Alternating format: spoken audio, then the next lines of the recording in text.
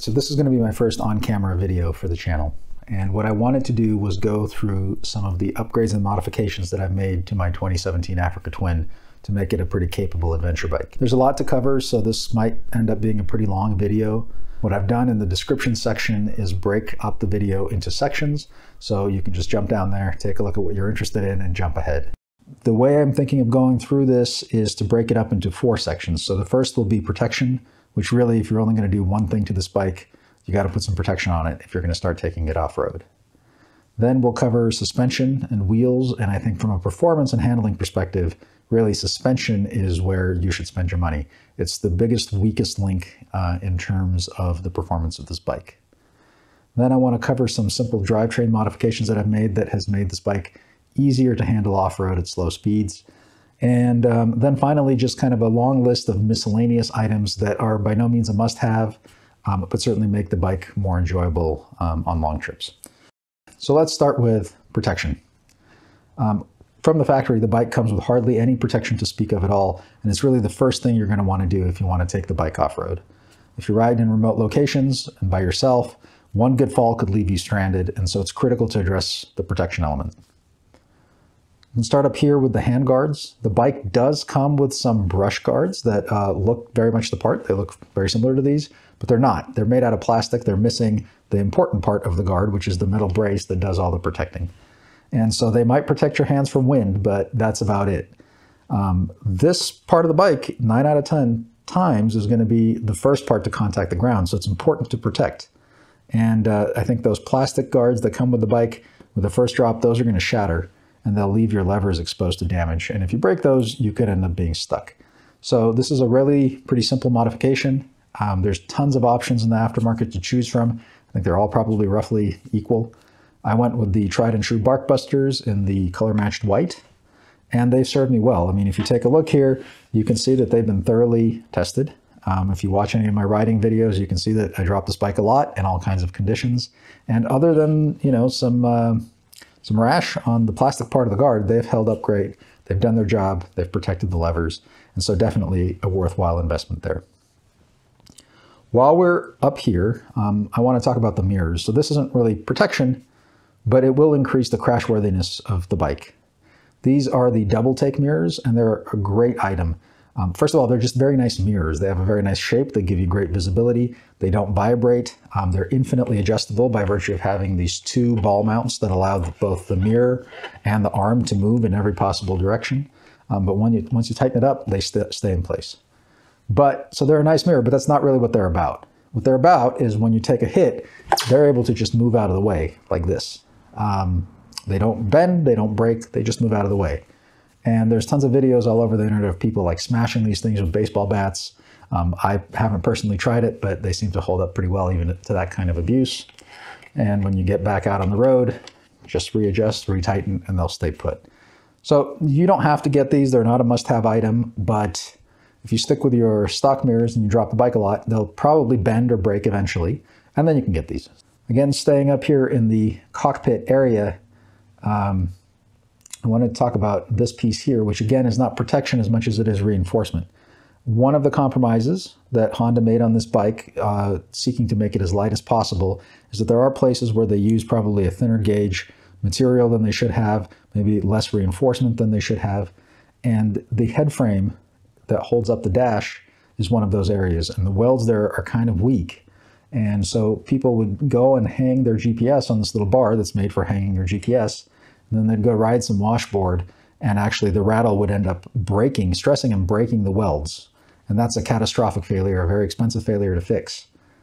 And Camel ADV then produced this brace, which ties into several points and provides kind of a 3D rigidity to the whole area, and really reinforces it, so you don't have to worry about having your welds snap. And the other nice thing for some, for me, all I do is hang my phone on this, but people that like to hang a lot of different accessories, this does give you a lot of real estate for that. And if you do like to hang a lot of accessories, it's particularly important to reinforce this area because it's going to put more stress on those welds. So nice piece of insurance. I would recommend it. It's fairly inexpensive, fairly easy to install. The last piece here in the cockpit is this bracing riser by Touratech. Now, I don't need a riser. I'm 5'10", and unless you're above 6 feet, this bike really doesn't require risers. The rise here is minimal. It's only 20 millimeters compared to the 50 to 70 you would get with like something like a ROX risers. That's not really the point. The point is the bridging part of it. So what this does is it links and bridges the mounts for the handlebars. And the reason that's important, in my experience, when I would be dropping the bike and the handlebars would hit the ground, they would get twisted. The two independent mounts would get twisted relative to each other, and your bars would be out of alignment. And it's really hard to get to the nuts down here that you need to loosen, adjust, and then retighten to fix that. Really, you need a really long extender for your socket, and it's not something that's practical to carry on a long trip. So this was really a big pain, and this bridge and riser ties these two mounts together so that they can't pivot relative to each other, keeps the bars fixed in place, and it's really solved the problem. I will say this is probably the most overpriced piece of equipment on the entire bike. This little piece of aluminum cost $100. It is Touratech, so to be expected, but despite the fact that it's so overpriced, it really does do a nice job and keeps the bars from moving out of the way. So now moving on to sort of the larger pieces of protection. What I have is the Altrider setup. The bike, I bought it used, and it came with the Altrider lowers. And I went out and I did a bunch of research on the internet and was ultimately convinced that Altrider was the way to go, based on sort of beefiness of construction, the way it's mounted to the bike. And I went ahead and I got the uppers and the bash plate. So I'll start with the lowers. They are very beefy, very thick. I think the thickest available for this bike. They have a very nice offset, and they do a great job of protecting the engine and the cases. And you can see this bike's been down a ton. Other than missing some paint here, which is to be expected, there are no dings, no dents, no bends. The mounting points have not been damaged or torqued in any way. And, you know, they're doing their job. So I don't know what else to say about that. I do like the way they're mounted. They're mounted to 2 strong points in the frame, nowhere near any kind of engine mount or anything like that. So minimal risk of damaging the bike when they're doing their job trying to protect it. For the uppers, you know, I really wasn't sure initially if I wanted to get the uppers. There are some bikes that don't need them. The Tenere 700, for example, is a narrow bike. When it falls, it doesn't really need protection here because the tank will never hit the ground.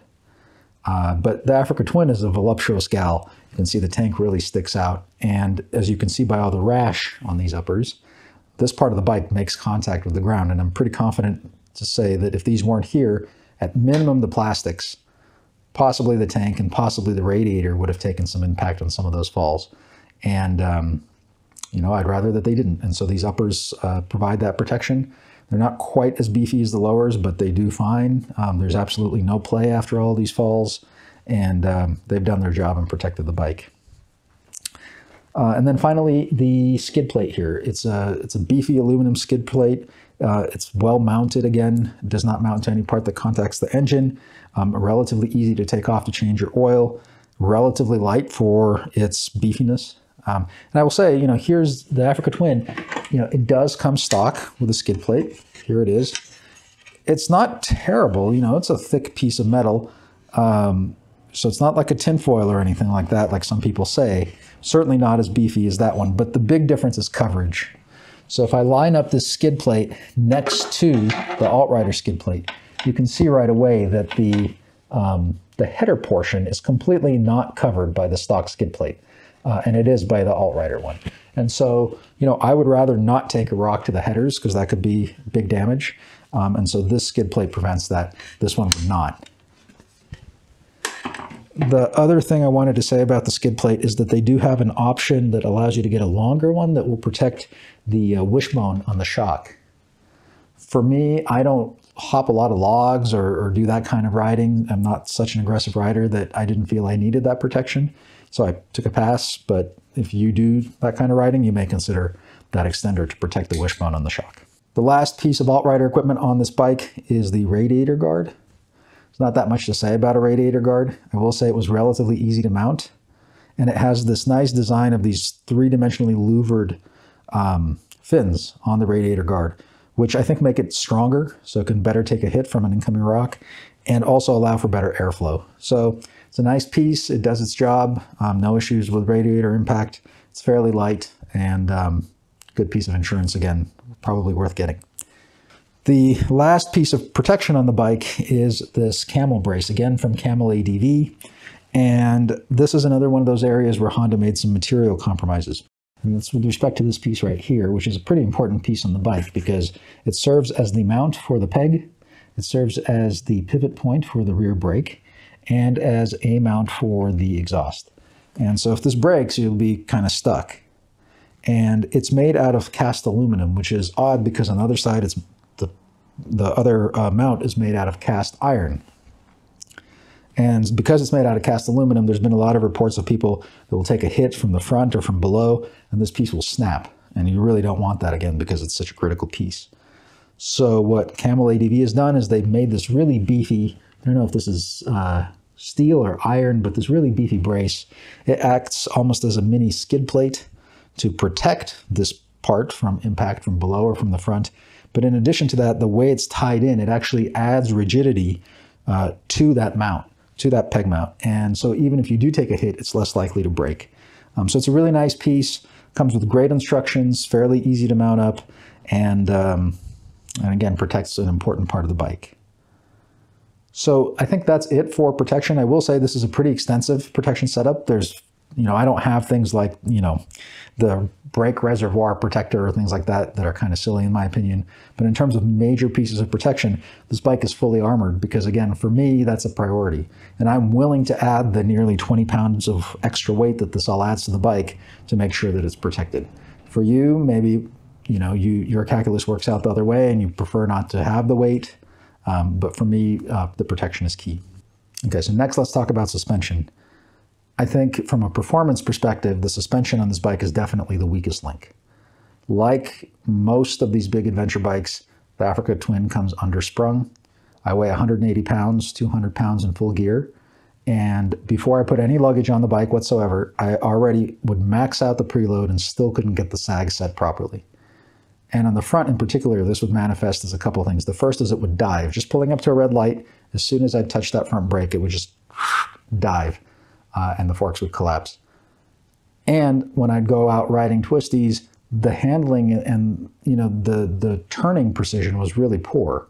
And that's again because of this really mushy, really soft suspension.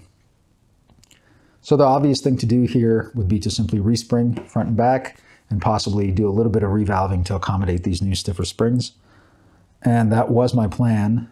And then I did a little bit more research and I found out that on these early models, I think they solved this by 2019, but on the early models, there were problems with the coating on the stanchions of the forks, such that after about 10,000 miles, not in every case, but fairly frequently, that coating would start to wear, and then the fork would start to stick. It was a phenomenon called stiction, where initially under load, the fork would not collapse, and then as you added more and more load, eventually it would break free and collapse, and it made for a very uneven and rough sort of performance for the forks.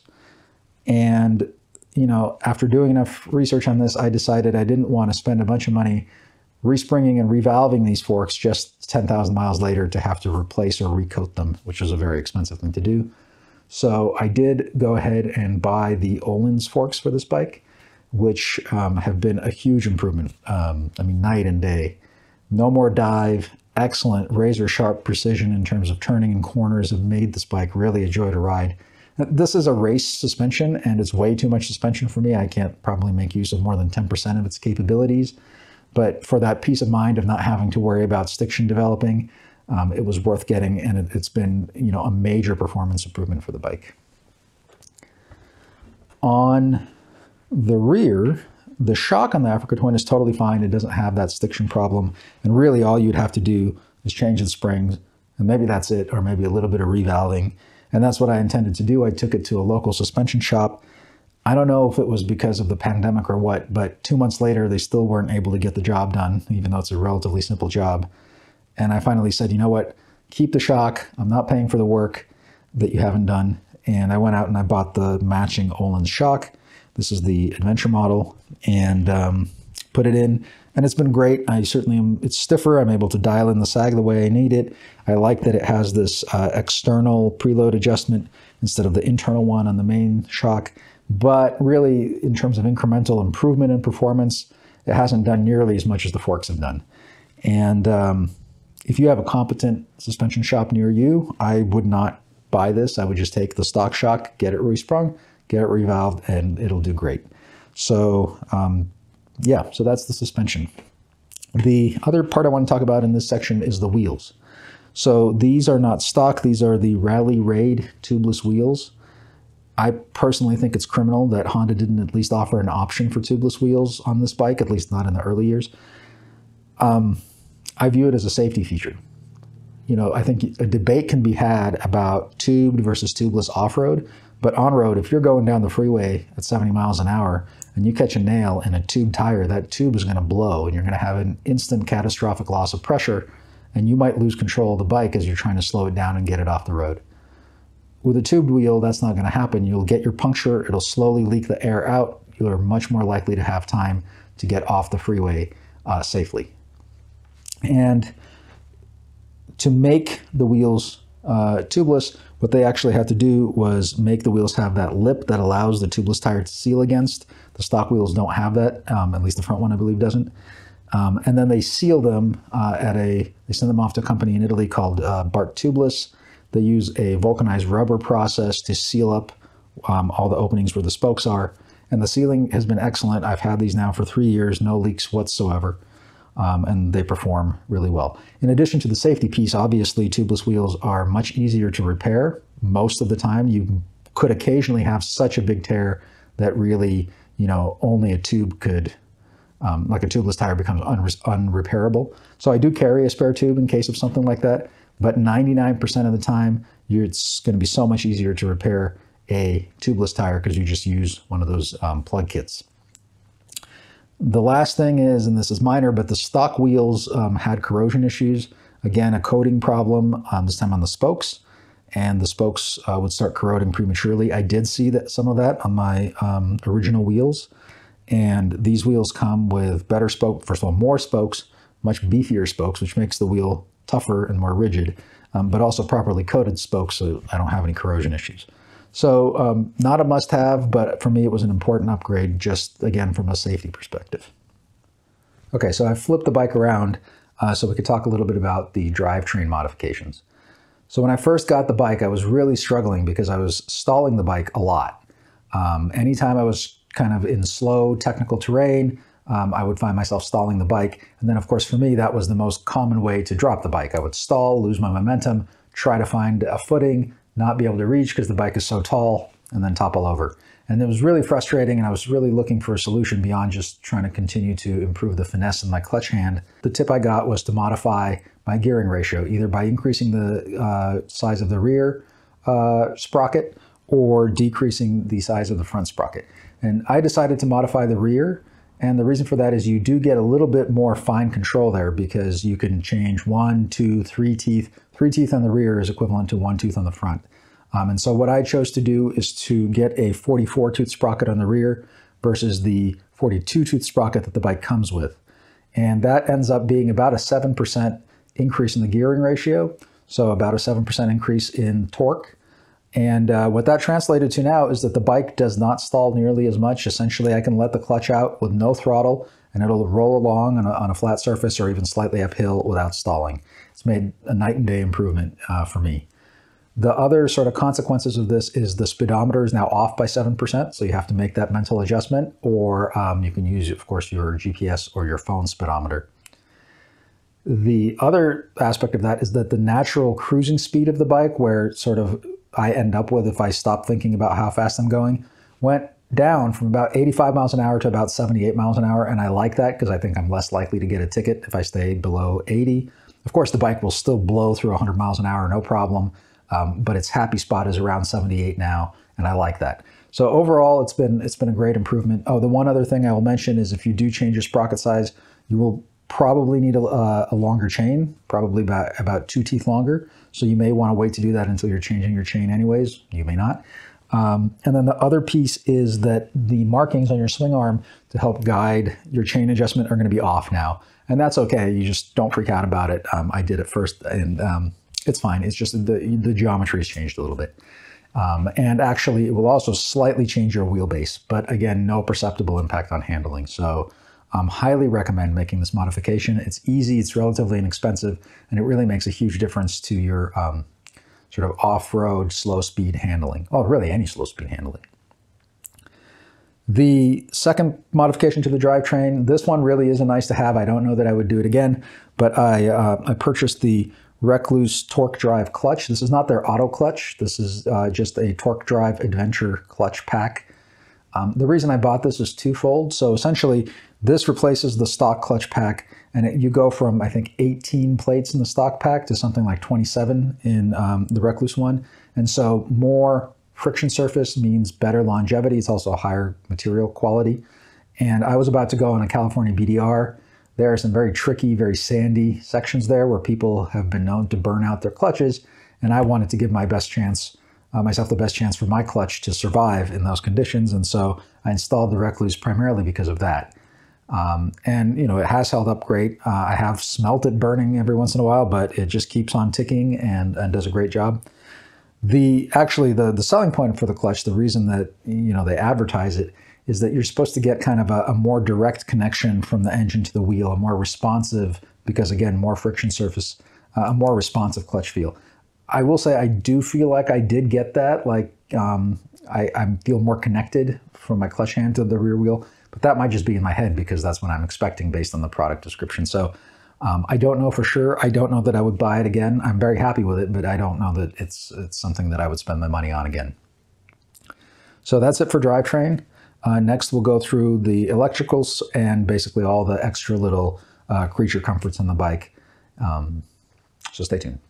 This last part of the video, what I want to do is just kind of go through a series of relatively minor modifications that aren't must-haves, but really make the bike more enjoyable or more comfortable. We'll talk about some electrical modifications that make it a little easier to work with the bike.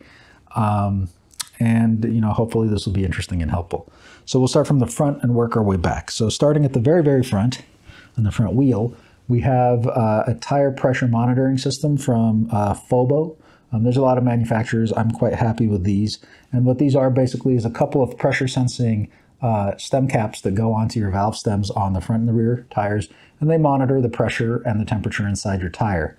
I find this really handy for a number of reasons. First of all, in the morning, when you want to check your pressure, you don't have to get out your gauge and check. You just look on your phone and you know where your tires are at. Secondly, if you air down when you're riding off-road and you want a little more traction, you want to air back up, it's really easy to get them to the right pressure. And what's nice about these is they will actually adjust for temperature differences, because you know your pressure ratings on your tires and the recommended pressures are based on a cold tire. As you ride, the tire gets warmer. And what's nice about these is they adjust for that, and so it's really easy to figure out how much air to add back in when you're getting back on the road. I'm kind of a stickler for riding at specified tire pressures, so for me this kind of scratches my OCD itch. They're quite durable and rugged. They've been through water crossings with no problem, through intense rain, through the bike getting dropped, and they just keep ticking right along. I'm really happy with them. I would definitely recommend them. Then the next item, working our way back, are these Denali D2 Lights, these auxiliary lights. And I've had these for a really long time. I had them on an older bike, and when I sold that bike, I swapped them from that bike onto this one. Had them for a long time. They're very, very bright for their size. They're not the brightest lights around, but they're also quite small. They're quite bright. And for me, I use them usually during the daytime when I'm on the road, not so much off-road. And they're a conspicuity tool, so to help drivers see me when I'm coming up behind them, or if they're about to make a left turn, maybe they'll be a little less likely to make a left turn right in front of me. Because again, they do catch your eye, they're quite bright. And one thing I have done is they have alternate sort of screens that you can put over the lens. And so you could have a throw beam that goes far, or you could have a flood beam that goes wide. And what I've done is on the left side for oncoming traffic, I have the wide beam, so it's not as blinding. And then on the right side, I have the throw beam, and that way I get to see good coverage around the bike and as well as far in the distance. Sometimes when I have been out off-road in the dark before, they also come in handy there because you can really see the terrain around you and it's easier to navigate. But again, for me, primarily, this is a conspicuity and a safety modification rather than anything else. Let's see, now continuing to work our way back is this X-creen windscreen extender. It's from a company called MRA. I believe they're out of Germany. when I first got the bike, I was really getting a lot of buffeting right here at the top of my forehead. And on long freeway days, 6, 7, 8 hours doing a long haul somewhere, I'd get a really bad headache. I think my eyeballs were like vibrating from the buffeting. And so I was looking for ways to fix that. And this fits the bill. Essentially, it's adjustable at 2 points, so you can set the angle and the height. And so when I have a long freeway day, I basically just adjust it up like so, and it blocks a lot of the buffeting, sending it up and over my head. But when I'm just riding twisties or riding off-road, then I put it right back down. It locks into place, doesn't vibrate, and it's great. And it's relatively hardy. Again, I mean, it's probably made some contact with hard surfaces when the bike's gone down, and it's survived okay. No damage, no scratches. So, again, I recommend it. It's useful, and if you have buffeting problems, then it might help you address those. So continuing working back, I'm not going to show you this next thing because it's just too much of a pain in the butt to get to, but I did get a lithium-ion battery for the bike, and that was just a weight savings play, really. I added a bunch of stuff to the bike, and it felt like it was getting heavy, and swapping out the battery for a lithium-ion saves about 6 pounds, so it's considerable amount of weight for just one item.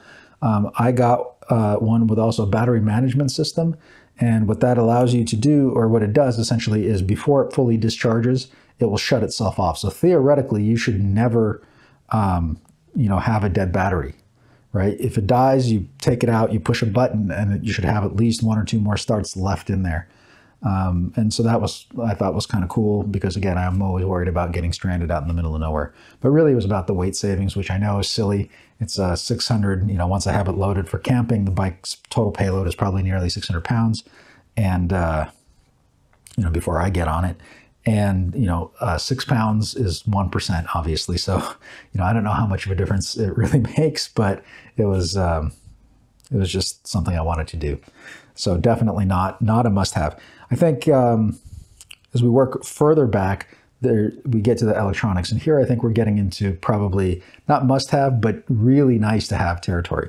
The thing about that battery compartment is, so this here is not the battery, obviously. This is a toolbox. To take it off, you need to take out 2 Allen screws. So you've got to have your Allen wrench handy. This bracket comes out. You can take the box out. That exposes the battery compartment. The battery is really wedged in there. Very hard to get to the terminals. So it's really hard if you want to attach electrical accessories. Really actually hard to do on this bike. It's hard to get the terminals all connected up and get the battery back and happy in its little home. So you want to minimize how much you do that. And for that reason, I got this power center module from a company called Eastern Beaver. As far as I can tell, this is like one guy. It's a small business. All the parts are sourced out of Japan. It came shipped from Japan. Really high quality workmanship, really high quality materials. And essentially what this thing is a fuse box. And it has, so you connect this one thing to your battery, and then you connect all your electricals to this thing. And it has 8 circuits. You can fuse them with any basically fuse that you want. So for very high amperage or lower amperage, whatever your particular device that you're connecting requires. And 6 of those circuits are switched, meaning they will only run when the ignition's on. And then there's 2 that are not switched, and those are handy for example, running a battery tender to keep the battery topped up, or I don't know what else you may want to run. Perhaps your pump that you may want to run when the bike's not running. But for the most part, I use the switched channels, and it works great. It comes pre-custom wired, like the wiring kits arrives with the product, and they're pre-cut lengthwise to perfectly fit the Africa Twin, because that's one of the bikes that I think he had when he first came up with this item. And it makes installation, I won't say a total breeze, but it's not too bad at all. It's maybe 20 minutes of work, and then you start wiring all your stuff up to it. And so what I have connected to this is a number of things. So the Denali lights are connected to it. I have a GoPro charger that I carry in this pouch here, and that is wired onto a switched circuit as well. Then I have these heated grips. Actually, we haven't talked about the heated grips. I'll come back to those, but my heated grips are wired into this as well on a switched circuit. Here I have a loose pigtail that will, and I use this for a couple of things. I either use it for the battery tender when the bike's in the garage, or I use it for my heated jacket that I can then plug right into here, and it's all very easy and accessible. And also I run my pump off of this as well. So I think those are my main electrical connections. And again, nice tidy organization, independently fused, plus master fuses that are redundant. And just a really nice little package. Definitely recommend this. I think there are a couple of other manufacturers, I believe, including Denali, that makes something like this, but I was really struck by the quality, and it's a small business, so, you know, good to support those. So let's come back actually then to the heated grips. This is one of the things on the bike I actually would not recommend. These are by a company called Koso. I think the model is called Apollo, the Koso Apollo heated grips. And on previous bikes, I've had Oxford heated grips, and you know, those are blazing hot. They are kind of goofy the way that they're set up. You have a central control module that you have to mount onto your bars and wire separately. And so what attracted me about the Koso Apollo grips was that they have this integrated control module right into the grip. So it looks a lot slicker, which I will admit was a selling point. And the wiring is also much, much simpler. Fewer wires, and really you just run the grips into a single T connector, and then that runs out to the fuse box, and that's it. So I was attracted to the simplicity of it, just from an installation perspective, and just really the look of it. They make two different sizes if you want to get them for your Africa Twin, despite my negative recommendation here that's coming up. Get the shorter size, it will fit perfectly. The longer size you're gonna have to cut.